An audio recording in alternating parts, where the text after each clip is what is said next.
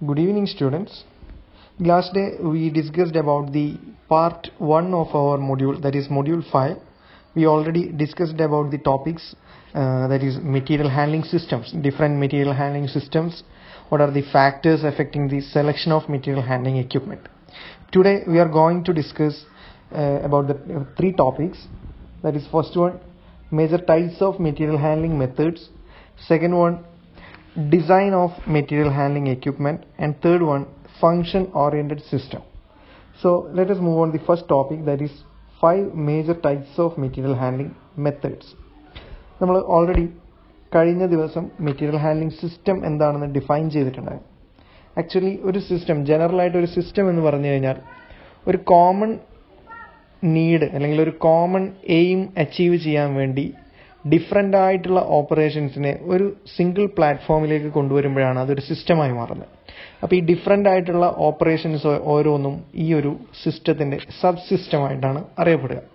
അപ്പം നമ്മുടെ കമ്പനിക്കകത്ത് പ്രൊഡക്ഷൻ നടത്തുക എന്നുള്ള ഒരു കോമൺ എയിമിന് വേണ്ടി നമ്മൾ ഡിഫറൻ്റ് ആയിട്ടുള്ള ഓപ്പറേഷൻസിനെ അവിടെ നമ്മൾ ക്ലബ്ബ് ചെയ്യുകയാണ്. അതിൽപ്പെട്ട ഒരു ഓപ്പറേഷനാണ് മെറ്റീരിയൽ ഹാൻഡ്ലിംഗ്. സോ പ്രൊഡക്ഷൻ എന്ന് പറയുന്ന സിസ്റ്റത്തിൻ്റെ സബ് സിസ്റ്റമാണ് ആക്ച്വലി മെറ്റീരിയൽ ഹാൻഡ്ലിംഗ് എന്ന് പറയുന്ന വലിയൊരു process.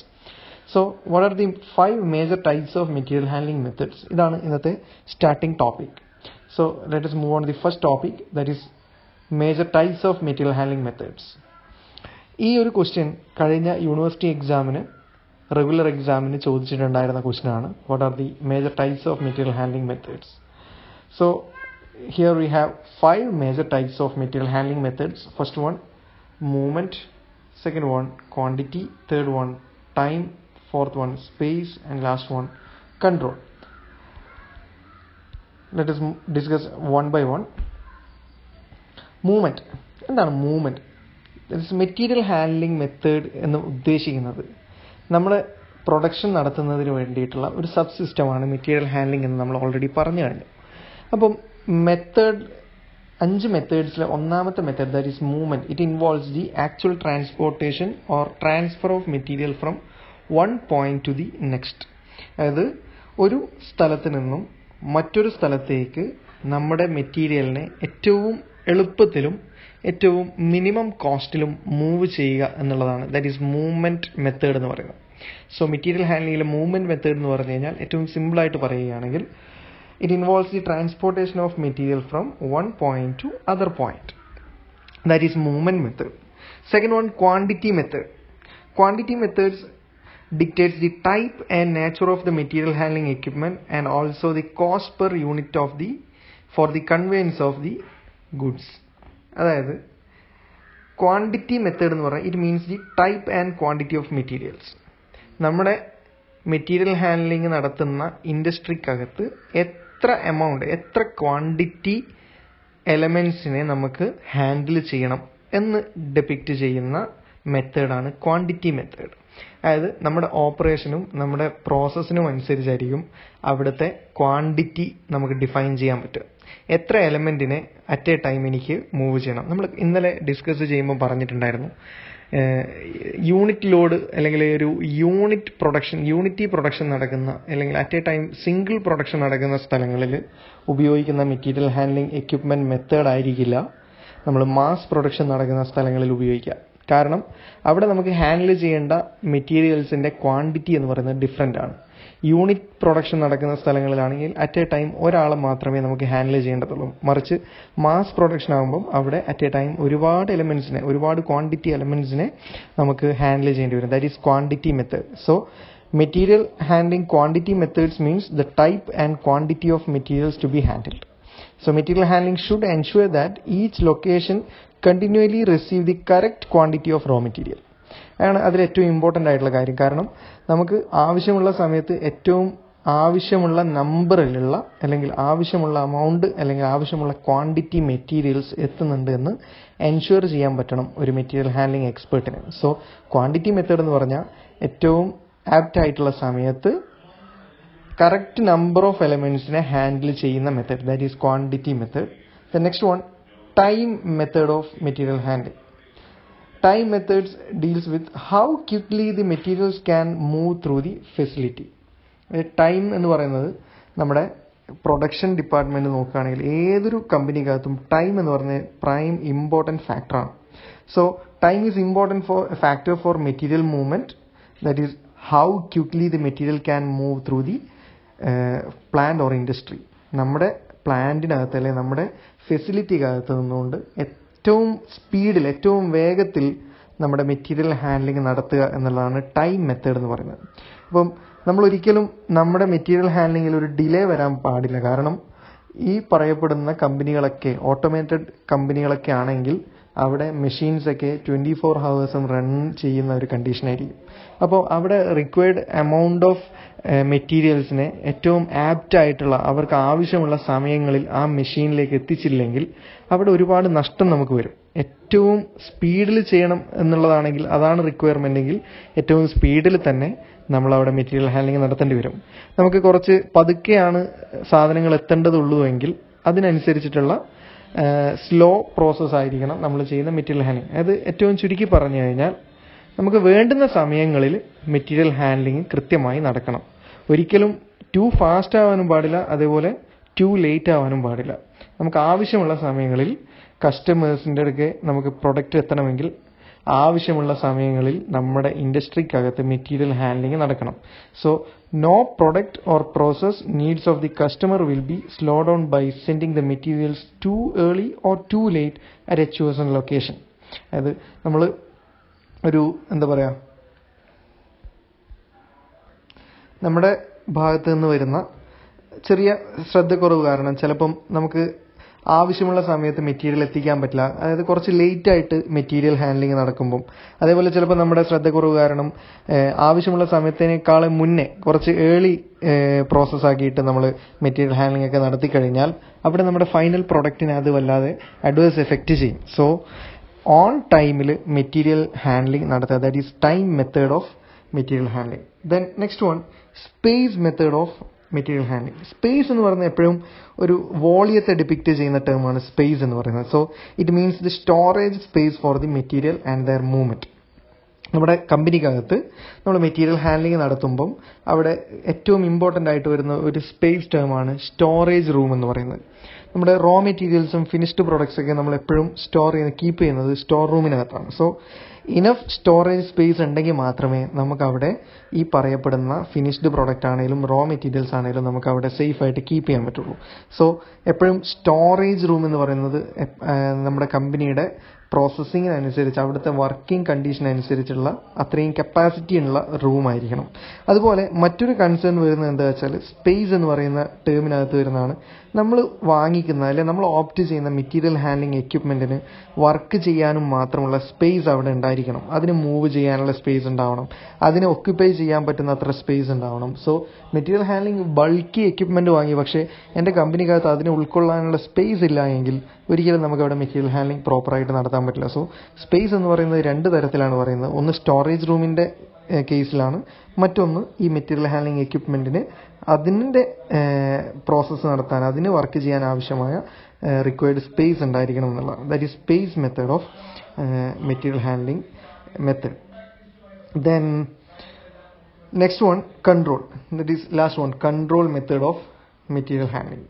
Control, racking of the material, positive identification and inventory management, ഇതൊക്കെയാണ് കൺട്രോൾ പറയുന്നത്. അതായത് കൺട്രോൾ എന്ന് പറയുന്നത് ഓവറോൾ കൺട്രോൾ നമ്മുടെ പ്രോസസ്സിംഗ് നടത്തുന്ന അല്ലെങ്കിൽ കമ്പനിക്കകത്ത് ഒരു പ്രൊഡക്റ്റ് ഉണ്ടാക്കുമ്പം ആ പ്രൊഡക്റ്റുമായി ബന്ധപ്പെടുന്ന കംപ്ലീറ്റ് കൺട്രോൾ ഈ പറയുന്ന മെറ്റീരിയൽ ഹാൻഡ്ലിംഗ് എക്സ്പേർട്ടിൻ്റെ കയ്യിലും കൂടിയാണ്. കാരണം നമ്മൾ നേരത്തെ പറഞ്ഞ ടൈം മെത്തേഡും അതേപോലെ ക്വാണ്ടിറ്റി മെത്തേഡും മൂവ്മെൻറ്റ് മെത്തേഡൊക്കെ കൺട്രോൾ ചെയ്യുന്നതൊക്കെ നമ്മുടെ മെറ്റീരിയൽ ഹാൻഡ്ലിംഗ് എക്സ്പേർട്സ് ആണ്. അപ്പം പ്രോപ്പർ കൺട്രോളിംഗ് നടന്നില്ല എങ്കിൽ നമ്മുടെ മെറ്റീരിയൽ ഹാൻഡ്ലിംഗ് ഫെയിലിയർ ഉണ്ടാവും. അങ്ങനെ ഫെയിലിയർ വരുമ്പം നമുക്ക് ഒരുപാട് കോസ്റ്റിൽ ഒരുപാട് ലോസ് വരും. അങ്ങനെ ലോസ് വരുമ്പം നമ്മുടെ ഫൈനൽ പ്രൊഡക്റ്റിലും ലോസ് ഉണ്ടാവും. സോ അതൊരു ഫെയിലിയറായി മാറാൻ സാധ്യതയുണ്ട്. സോ കൺട്രോൾ മെത്തേഡ് എന്ന് പറയുന്നത് നമ്മുടെ മെറ്റീരിയലിൻ്റെ ട്രാക്കിംഗ് ഒക്കെ നമ്മൾ കൃത്യമായി, അതായത് ഒരു സ്ഥലത്ത് നിന്നും അടുത്ത സ്ഥലത്തേക്ക് ഓൺ ടൈമിൽ കൃത്യമായ എമൗണ്ട് ക്വാണ്ടിറ്റി കൃത്യമായ മൂവ്മെൻറ്റ് നടന്നിട്ടുണ്ടോ എന്നുള്ള രീതിയിലുള്ള ട്രാക്കിംഗ് നടത്തുക. അതായത് നമ്മുടെ മെറ്റീരിയൽ ഹാൻഡ്ലിങ്ങിനെ കൃത്യമായി അനലൈസ് ചെയ്യുക, that is tracking of the material. അപ്പം ഇങ്ങനെയുള്ള കൺട്രോൾ മെത്തേഡാണ് ലാസ്റ്റ് വരുന്നത്. So these are the 5 major types of material handling method. This was the last year university question. That is 5 methods are movement method, quantity method, time method, space method and control method. Then next topic, that is material handling equipment classification. Actually this is the portion in our fourth module, material handling equipment classification. Here we have another classification, that is 4 classification. First one, design classification based on design. Second one, classification based on the nature and type of work. Third one, classification based on the working area. And last one, classification based on movement or motion of the equipment. So material handling equipments ഒരുപാട് തരത്തിലുണ്ട് എന്നുള്ളത് നമ്മൾ fourth മൊഡ്യൂളിൽ പറഞ്ഞിട്ടുണ്ട്. കഴിഞ്ഞ വീഡിയോയുടെ ഡിസ്ക്രിപ്ഷന്റെ കൂട്ടത്തിൽ material handling equipment ക്ലാസിഫിക്കേഷന്റെ ഒരു വീഡിയോ ലിങ്കും കൂടി ഞാൻ ആഡ് ചെയ്തിട്ടുണ്ടായിരുന്നു. നിങ്ങൾ അതുകൂടി ഒന്ന് നോക്കേണ്ടതാണ്. ഇവിടെ നമ്മൾ ഈ മൊഡ്യൂളിൽ വരുന്നതല്ലെങ്കിലും നമ്മുടെ മൊഡ്യൂളുമായി ബന്ധപ്പെടുന്ന ഒരു ടോപ്പിക് ആയതുകൊണ്ടാണ് ഇതിപ്പോൾ ഡിസ്കസ് ചെയ്യുന്നത്. മെറ്റീരിയൽ ഹാൻഡ്ലിംഗ് എക്യുപ്മെന്റിന്റെ മറ്റൊരു ക്ലാസിഫിക്കേഷൻ, ഫോർത്ത് മൊഡ്യൂളിൽ പഠിച്ചതിന് പുറമെയുള്ള മറ്റൊരു ക്ലാസിഫിക്കേഷൻ. ഒന്ന് ഡിസൈനിനെ ബേസ് ചെയ്തിട്ടുള്ള ക്ലാസിഫിക്കേഷനാണ്, മറ്റൊന്ന് നാച്ചുറൽ ആൻഡ് ടൈപ്സ് ഓഫ് വർക്കിന്റെ ബേസിലുള്ളതും വർക്കിംഗ് ഏരിയയുടെ ബേസിൽ, അതുപോലെ മൂവ്മെന്റ് ഓർ മോഷൻ. ഇത്രയും ക്ലാസിഫിക്കേഷനാണ് വരുന്നത്. അതിലൊന്നാമത്തത് classification based on the design. അതിൽ വരുന്ന സബ് ക്ലാസിഫിക്കേഷൻ ആണ് by design method hoisting equipment, conveying equipment, surface and over head equipment. നമ്മൾ ഇതൊക്കെ ഓൾറെഡി ഒരുപാട് തവണ ഡിസ്കസ് ചെയ്തിട്ടുണ്ട്. ഹോയിസ്റ്റിംഗ് എക്യുപ്മെന്റിനകത്ത് നമ്മൾ കുറെ എക്യുപ്മെന്റിൽ നമ്മുടെ എന്താ പറയുക, block and tackle equipment fourth മൊഡ്യൂളിൽ പറഞ്ഞിട്ടുണ്ടായിരുന്നു. ബ്ലോക്ക് ആൻഡ് ടാക്കിൾ എക്യുപ്മെന്റ്, അതുപോലെ തന്നെ പവർ ഹോയിസ്റ്റ്, അതേപോലെ വേം വീൽ ഹോയിസ്റ്റ്, അങ്ങനെയുള്ള എക്യുപ്മെന്റ്. ദെൻ കൺവേയിങ് എക്യുപ്മെന്റ്സ് നമ്മൾ ഈ മൊഡ്യൂളിന്റെ തന്നെ ഫസ്റ്റ് പാർട്ടിലും പറഞ്ഞിട്ടുണ്ടായിരുന്നു, ഫോർത്ത് മൊഡ്യൂളിലും പറഞ്ഞിട്ടുണ്ടായിരുന്നു. Conveyors, bell conveyor, roller conveyor, tube conveyor, ball conveyors, chain conveyors, അങ്ങനെയുള്ള equipment. Then surface and over head equipment. Surface എക്യുപ്മെന്റിലാണ് നമ്മൾ പാലറ്റ് പോലുള്ള അല്ലെങ്കിൽ ഹാൻഡ് ട്രക്കുകൾ, അതുപോലെ over head എക്യുപ്മെന്റിനകത്ത് over head ക്രെയിനുകൾ, mono റെയിലുകളൊക്കെ പറഞ്ഞിട്ടുള്ളത്. ഇവിടെയൊക്കെ നോക്കുകയാണെങ്കിൽ ഈ എക്യുപ്മെന്റ്സ് ഒക്കെ ക്ലാസിഫൈ ചെയ്തിരിക്കുന്നത് അതിന്റെ ഡിസൈൻ ഫീച്ചേഴ്സിന്റെ ബേസിലാണ്. ഹോയിസ്റ്റിംഗ് എക്യുപ്മെന്റ് എന്നുള്ളത് ഒരു ഡിസൈൻ അല്ലെങ്കിൽ ഒരു ഡിസൈൻ പാരാമീറ്റർ ആണ്. അതിന്റെ അണ്ടറിൽ വരുന്ന ഒരുപാട് എക്യുപ്മെന്റ്സ് ആണ് ഞാൻ നേരത്തെ പറഞ്ഞത്. അതേപോലെ കൺവേയിങ് എക്യുപ്മെന്റ് എന്നുള്ളത് ഒരു ഡിസൈനിന്റെ ബേസിലുള്ള ക്ലാസിഫിക്കേഷനാണ്. അതേപോലെ surface and over head equipment, അതും design ക്ലാസിഫിക്കേഷനാണ്. Next one, by natural and type of work. നമ്മുടെ എക്യുപ്മെന്റ് ചെയ്യുന്ന types of വർക്കിനനുസരിച്ചുള്ള classification. That is transport equipment, positioning equipment, unit load equipment, storage equipment. നമുക്ക് അതിൽ വരുന്ന കുറച്ച് എക്യുപ്മെന്റുകളുടെ പേര് നമുക്കൊന്ന് നോക്കാം. നമ്മൾ ഏതാണ്ട് അതിന്റെയൊക്കെ വർക്കിംഗ് ഓൾറെഡി ഡിസ്കസ് ചെയ്തതാണ്. ട്രാൻസ്പോർട്ട് എക്യുപ്മെന്റിൽ വരുന്നതാണ് conveyors, tube conveyor, wheel conveyor, screw, chain, vertical, flat belt, hydraulic, roller, bucket, pneumatic. Then transport എക്യുപ്മെന്റിൽ വേറൊരു സാധനമാണ് ക്രെയിൻ എന്ന് പറയുന്നത്. ഇത് നമ്മൾ ഫോർത്ത് മൊഡ്യൂളിൽ പറഞ്ഞിട്ടുണ്ട്. ജിപ്പ് ക്രെയിൻ, ബ്രിഡ്ജ് ക്രെയിൻ, അതുപോലെ fixed crane, mobile crane, tower crane, etcetera. Then industrial trucks, hand truck, palette truck, turret, platform, tractor, trailers, etcetera. So transport എക്യുപ്മെന്റ്സിലെ പ്രധാനപ്പെട്ട 3 കൺവെയർ, ക്രെയിൻ, ഇൻഡസ്ട്രിയൽ. ഇതൊന്നും ഒരിക്കലും ചിലപ്പം എക്സാമിന് ഇതുപോലെ ചോദിക്കണമെന്നൊന്നുമില്ല, എന്നാൽ പോലും നമുക്ക് അറിഞ്ഞിരിക്കാൻ വേണ്ടിയാണ്. ദെൻ അടുത്തൊരു ക്ലാസിഫിക്കേഷൻ ആയിരുന്നു പൊസിഷനിങ് എക്യുപ്മെന്റ്. പൊസിഷനിങ് എക്യുപ്മെന്റിൽ ചില എക്യുപ്മെന്റുകൾ മാത്രമേ നമുക്ക് അറിയുന്നുള്ളൂ, ബാക്കി നമുക്ക് നോക്കാം. പൊസിഷനിങ് എക്യുപ്മെന്റ് എന്ന് പറഞ്ഞു കഴിഞ്ഞാൽ ഒരു മെറ്റീരിയലിന്റെ പൊസിഷൻ ചേഞ്ച് ചെയ്യാൻ വേണ്ടി ഒരു ഫിസിക്കൽ പ്ലേസിൽ നിന്നും വേറൊരു ഫിസിക്കൽ പ്ലേസിലേക്ക് മെറ്റീരിയലിനെ ട്രാൻസ്ഫർ ചെയ്യുന്ന equipment, that is positioning equipment. അതിനുള്ള കുറച്ച് എക്സാമ്പിൾസ് നമുക്ക് കാണാം. പൊസിഷനിങ് എക്യുപ്മെന്റിൽ വരുന്ന ഒരു എക്യുപ്മെന്റ് ആണ് ഡോക്ക് ലെവലർ എന്ന് പറയുന്ന ഈ സാധനം. ഇത് നമ്മൾ കണ്ടിട്ടുണ്ടാവാൻ സാധ്യത വളരെ കുറവാണ്. ആക്ച്വലി ഇതൊരു ബോക്സ് ടൈപ്പ് എലമെന്റ് ആണ്. പക്ഷെ ഇങ്ങനെ കണ്ടു കഴിഞ്ഞാൽ ഇതിന്റെ വർക്കിംഗ് എന്താണെന്നോ അല്ലെങ്കിൽ ഇതെങ്ങനെയാണ് പൊസിഷൻ ചേഞ്ച് ചെയ്യാന്നുള്ളതൊന്നും നമുക്ക് മനസ്സിലാവണം എന്നില്ല. അതുകൊണ്ട് തന്നെ ഡോക്ക് ലെവലർ ഇത് അൺഓപ്പറേറ്റഡ് കണ്ടീഷനാണ്. ഓപ്പറേറ്റിംഗ് കണ്ടീഷനിലുള്ള ഡോക്ക് ലെവലർ ഇങ്ങനെയാണ് ഉണ്ടാവുക. നേരത്തെ കണ്ട ബോക്സിൽ നിന്നും, അതായത് ഗ്രൗണ്ട് ലെവലിൽ നിന്നും ഇയാൾ ഒരു ഭാഗം പൊക്കി വെച്ചിട്ടാണുള്ളത്. ഒരു ന്യൂമാറ്റിക് സിലിണ്ടർ ഉപയോഗിച്ചുകൊണ്ട് അല്ലെങ്കിൽ ഒരു ഹൈഡ്രോളിക് സിലിണ്ടർ ഇവിടെ കാണാം, ഞാനിവിടെ റൗണ്ട് ചെയ്ത് വെച്ച സിലിണ്ടർ ഉപയോഗിച്ചുകൊണ്ട് ഒരു സൈഡ് ഇവിടെ ഇതിനെ ലിഫ്റ്റ് ചെയ്യുക. അപ്പം ഈ ഒരു കമ്പനിക്കകത്ത് നിന്ന് നമ്മുടെ മെറ്റീരിയൽ ഫിനിഷ്ഡ് പ്രൊഡക്ട്സിനെയൊക്കെ നമ്മൾ വണ്ടികളിലേക്ക് ലോഡ് ചെയ്യണമെങ്കിൽ അവിടെ ഒരു വണ്ടിയുടെ ബാക്കിലുള്ള അല്ലെങ്കിൽ അതിൻ്റെ ലോഡിംഗ് പ്ലാറ്റ്ഫോമിലേക്കുള്ള ഒരു ഹൈറ്റ് ഒരു ഡിഫറൻസ് ഉണ്ടാവും. നമ്മുടെ ഇവിടെ ഒരു എക്സാമ്പിൾ നോക്കുകയാണെങ്കിൽ ഇവിടെ ഒരു ഇൻഡസ്ട്രിയാണ് കാണിച്ചേക്കുന്നത്. ഇൻഡസ്ട്രിയിൽ കുറേ എക്യുപ്മെൻറ്റ്സ് ഒക്കെ ഇവിടെ നിങ്ങൾക്ക് കാണാം. അപ്പം ഇവിടെ നിന്നും ഒരു സാധനം വണ്ടിയിലേക്ക് നമ്മൾ ലോഡ് ചെയ്യണമെങ്കിൽ ഇവിടെ ഒരു ഇൻക്ലൈൻഡ് മോഷൻ ആവശ്യമാണ്. ആ ഒരു ഇൻക്ലൈൻഡ് മോഷൻ നൽകുന്നതിന് വേണ്ടിയിട്ടാണ് ഡോക്ക് ലെവലർ ഇതുപോലെ കമ്പനിയുടെ ഔട്ട്ലെറ്റുകളിൽ സ്ഥാപിച്ചിരിക്കുന്നത്. അപ്പം ഇത് അൺഓപ്പറേറ്റഡ് കണ്ടീഷനിലാണെങ്കിൽ ഈ ഫിഗറിനകത്തുള്ളതുപോലെ ഇതുപോലെ ഒരു ക്ലോസ്ഡ് ബോക്സ് ആയിരിക്കും. നേരെ മറിച്ച് ഇത് ഓപ്പറേറ്റ് ചെയ്യുന്ന സമയത്ത് ഈ ഒരു എൻഡ് ഫിക്സ് ആയിരിക്കും, ഈ എൻഡ് മേലോട്ടേക്ക് ലിഫ്റ്റ് ചെയ്യും. അപ്പോൾ അങ്ങനെ വരുമ്പം നമ്മൾ ഇതിന് മുമ്പിൽ നമുക്ക് ലോഡ് ചെയ്യേണ്ട ട്രക്ക് പോലുള്ള വണ്ടികളൊക്കെ ഉണ്ടെങ്കിൽ ആ വണ്ടികളിലേക്ക് എളുപ്പം നമുക്ക് സാധനങ്ങളെ ലോഡ് ചെയ്യാൻ പറ്റും. പൊസിഷനിങ് എക്യുപ്മെൻ്റ് ആണിത്. അതായത് ലോവർ ലെവലിൽ നിന്നും ഹയർ ലെവലിലേക്ക് അല്ലെങ്കിൽ ഒരു ഫിസിക്കൽ പൊസിഷനിൽ നിന്നും മറ്റൊരു ഫിസിക്കൽ പൊസിഷനിലേക്ക് മെറ്റീരിയലിനെ ട്രാൻസ്ഫർ ചെയ്യാൻ ഉപയോഗിക്കുന്ന element, that is dock leveller. മറ്റൊരു പൊസിഷനിങ് എക്യുപ്മെൻ്റ് ആണ് ബോൾ ട്രാൻസ്ഫർ ടേബിൾ. ഈ ടേബിൾ നോക്കിയാൽ നിങ്ങൾക്ക് മനസ്സിലാവും ഇവിടെ കുറേ സിൽവർ കളറിൽ കുറേ ബോൾസ് കാണാനുണ്ടാവും.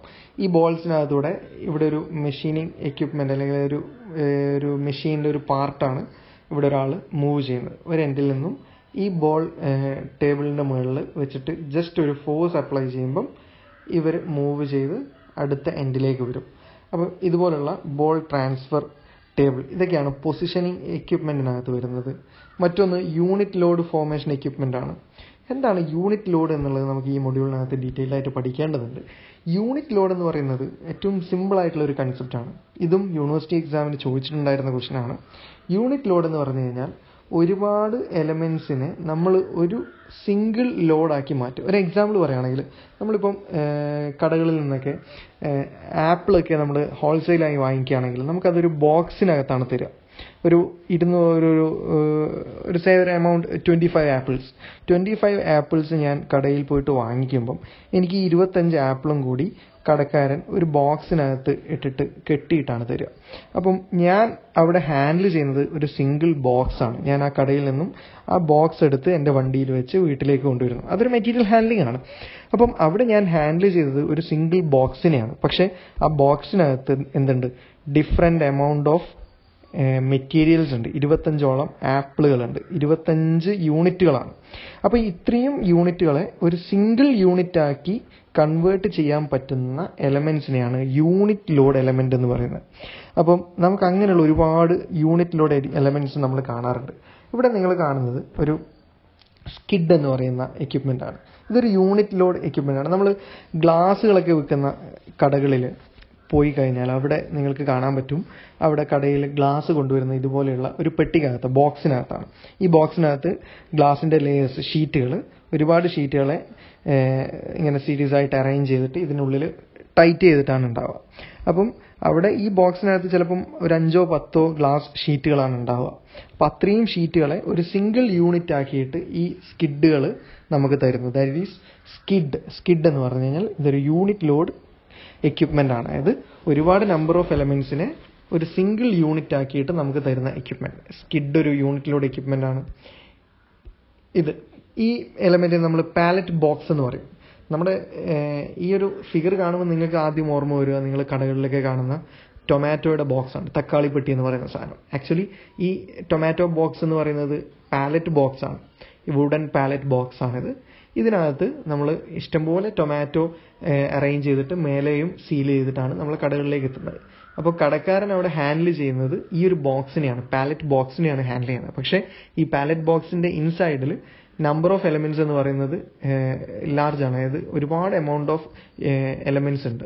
അപ്പം ഡിഫറെന്റ് എമൗണ്ട് അല്ലെങ്കിൽ ഡിഫറെന്റ് നമ്പർ ഓഫ് എലമെന്റ്സിനെ ഒരു സിംഗിൾ യൂണിറ്റ് ആക്കിയിട്ട് നമുക്ക് ഉപയോഗിക്കാൻ പറ്റുന്ന ടൈപ്പ് എക്യുപ്മെന്റിനെയാണ് യൂണിറ്റ് ലോഡ് എക്യുപ്മെന്റ് എന്ന് പറയുന്നത്.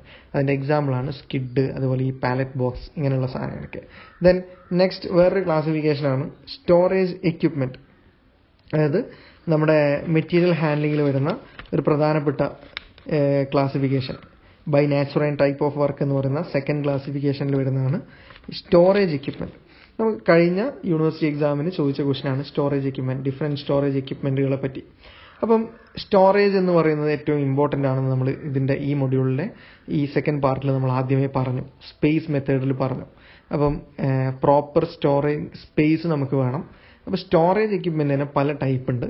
അതിൽ വരുന്നതാണ് ഒന്ന് ബ്ലോക്ക് സ്റ്റാക്കിംഗ് എന്ന് പറയുന്നത്. ഇവിടെ നിങ്ങൾക്ക് നോക്കിയാൽ മനസ്സിലാവും, ഇതൊരു സ്റ്റോറേജ് റൂമാണ്. അവിടെയുള്ള ഒരു സ്റ്റോറേജ് അറേഞ്ച്മെൻ്റ് ആണ് ഈ കാണിച്ചിരിക്കുന്നത്. ബ്ലോക്ക് സ്റ്റാക്കിംഗ്, ഡിഫറെൻറ്റ് ബ്ലോക്കുകൾ, ഓരോരോ ബ്ലോക്കുകളായിട്ട് നമുക്ക് മെറ്റീരിയൽസിനെ സ്റ്റോർ ചെയ്യാൻ വേണ്ടി അറേഞ്ച് ചെയ്തേക്കുകയാണ്. അതാണ് ഞാനിവിടെ റൗണ്ട് ചെയ്ത് കാണിക്കുന്നത്. ഇതൊക്കെ ഡിഫറെൻറ്റ് ബ്ലോക്കുകളാണ്. ഇങ്ങനെ ഡിഫറെൻറ്റ് ബ്ലോക്കുകളിനകത്ത് നമ്മുടെ മെറ്റീരിയൽസിനെ, റോ മെറ്റീരിയൽ ആവട്ടെ ഫിനിഷ്ഡ് പ്രോഡക്റ്റ് ആവട്ടെ, സ്റ്റോർ ചെയ്യുന്നത്. That is block stacking. Then this is cantilever stacking.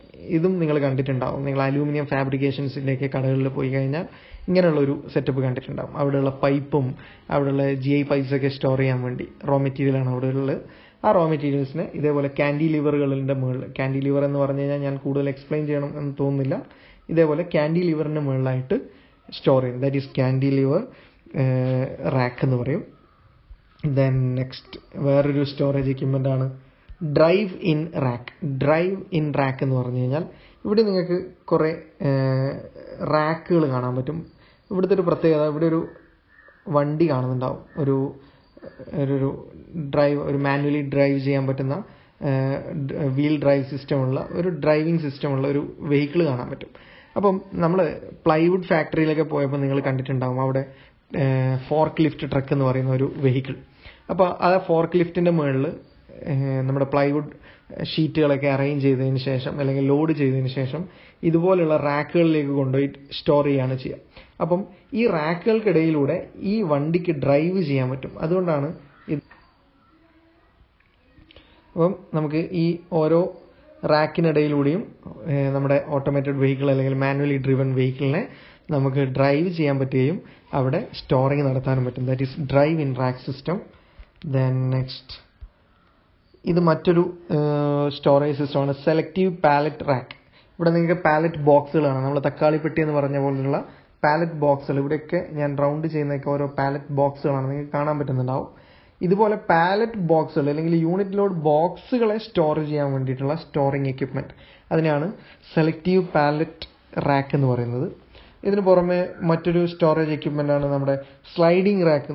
നിങ്ങളൊക്കെ ഇപ്പോഴുള്ള മോഡേൺ കിച്ചൺസിലൊക്കെ കിച്ചൺ ക്യാബിനായിട്ട് ഉപയോഗിക്കുന്ന അല്ലെങ്കിൽ കിച്ചൺ റാക്കായിട്ട് ഉപയോഗിക്കുന്ന ഒരു സ്ലൈഡിംഗ് റാക്ക് ഉണ്ട്. നമുക്ക് വലിച്ച് തുറക്കാനും അടക്കാനും പറ്റുന്ന sliding rack, push back rack, അതുപോലെ ഇങ്ങനെ സ്ലൈഡ് ചെയ്യാൻ പറ്റുന്ന സ്ലൈഡിംഗ് റാക്ക്, അങ്ങനെയുള്ള സാധനങ്ങളൊക്കെ സ്റ്റോറിങ്ങിന് വേണ്ടിയിട്ട് യൂസ് ചെയ്യും. So these are the storage equipments used in industry. That is block stacking, cantilever stacking, drive in rack system, selective palette rack, sliding rack and push back rack systems. ഇതാണ് second ക്ലാസിഫിക്കേഷനിൽ വരുന്ന കുറേ കാര്യങ്ങൾ. Then അടുത്ത third classification ആണ് by working area. Working ഏരിയയുടെ അണ്ടറിൽ വരുന്ന classification ഒന്ന് unrestricted equipment, area restricted equipment, line restricted equipment, position restricted equipment, auxiliary equipments. So working ഏരിയയിൽ വരുന്ന first one unrestricted equipment. Restrictions എന്ന് വെച്ചാൽ എപ്പോഴും ഒരു ബാരിയറാണ്. അൺറെസ്ട്രിക്ഷൻ എന്ന് വെച്ച് കഴിഞ്ഞാൽ these equipments can move and operate in any direction without any restriction.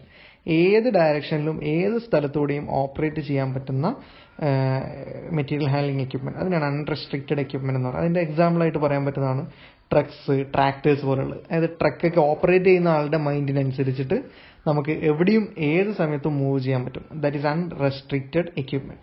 Second one area restricted equipments. Area restricted equipments എന്ന് വെച്ചാൽ these equipments work in the restricted area, that is there work area is constant.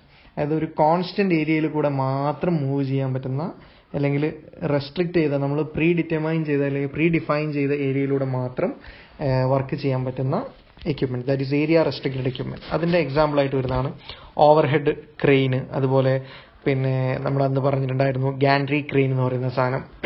ഈ over head ക്രെയിനൊക്കെ നമ്മൾ roof ടോപ്പിൽ അതിന് move ചെയ്യാൻ ആവശ്യമായ rail സിസ്റ്റമൊക്കെ നമ്മൾ assemble ചെയ്ത് കഴിഞ്ഞാൽ അത് നമ്മൾ ഉപയോഗിക്കുന്ന അത്രയും കാലം അതിൻ്റെ ഏരിയ ഓഫ് മൂവ്മെന്റ് എന്ന് പറയുന്നത് നമ്മുടെ റൂഫ് ടോപ്പ് ഏരിയയാണ്. അതിനപ്പുറത്തേക്ക് അതിനൊരു ഏരിയ മൂവ്മെന്റ് ഇല്ല. സോ ഏരിയ എപ്പോഴും റെസ്ട്രിക്റ്റഡ് ആണ്. Then next one, line restricted equipments. These type of equipments normally work on a specified line path. ഒരു സിംഗിൾ ലൈനിലൂടെ മാത്രം എപ്പോഴും മൂവ് ചെയ്യാൻ പറ്റുന്ന എക്യുപ്മെന്റ്, ഇതിനാണ് ലൈൻ റെസ്ട്രിക്റ്റഡ് എക്യുപ്മെന്റ് എന്ന് പറയുന്നത്. അതിന്റെ എക്സാമ്പിൾ ആണ് ലിഫ്റ്റ്. നമ്മുടെ കൊമേഴ്ഷ്യൽ മാളിലൊക്കെ കാണുന്ന ലിഫ്റ്റ്. ലിഫ്റ്റിന് എപ്പോഴും ഒരു ലീനിയർ മോഷൻ മാത്രമേ ഉള്ളൂ ഒരു സിംഗിൾ ലൈനിൽ. താഴെ നിന്നും മുകളിലേക്കും അതുപോലെ മുകളിൽ നിന്നും താഴേലേക്കും. അതിന് പുറമെ അതിന് ഒരു സിഗ്സാഗ് ഓർഡറിലോ അല്ലെങ്കിൽ ഒരു ഹൊറിസോണ്ടൽ മൂവ്മെന്റോ ഒന്നുമില്ല. ഒരു ലീനിയർ മോഷനാണ്, ഒരു restricted ലൈനിലുള്ള മോഷനാണ്. So that is line restricted equipment. Then next one, position restricted equipment. These are position restricted equipments work in A specified area from it's position. അതായത് എക്സാമ്പിൾ ആയിട്ട് പറയുകയാണെങ്കിൽ ജിപ്പ് ക്രെയിൻ. നമ്മൾ zip ക്രെയിനിന്റെ figure നിങ്ങൾക്ക് already കഴിഞ്ഞ മൊഡ്യൂളിൽ കാണിച്ചിട്ടുണ്ടായിരുന്നു. ഒന്നുകൂടി നിങ്ങൾക്ക് കാണിച്ചു തരാം. ജിപ്പ് ക്രെയിൻ എന്ന് പറയുന്ന സാധനം